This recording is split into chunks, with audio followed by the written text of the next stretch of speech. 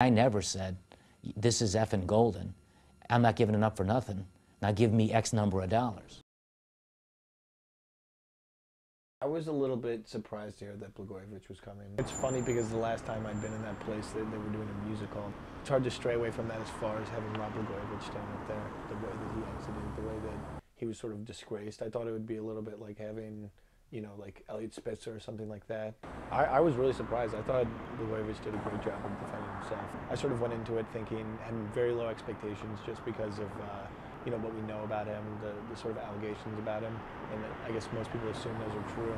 When he came out in the suit, and he's such a smooth talker, such a great public speaker, I almost like totally forgot about all the allegations. Hearing him talk about his parents and their past and his hard upbringing and about how his dad worked on the Alaskan pipeline and stuff, it made you sympathize with him a lot more. I almost like didn't even realize that he was, until afterwards in hindsight, that he was sort of using this like sort of typical politician like tactic to sort of evade all of the negative criticisms. He's made a living off of being a talented public speaker. I wasn't sure if I would want to go because, you know, I kind of saw it. I mean, you know, he's on the Celebrity Apprentice and everything, and I don't want to support this, you know, kind of slimy guy that seems to just be making money anywhere he can. It seemed to me that he was not as smart as the faculty that were asking questions, but he could talk right over them.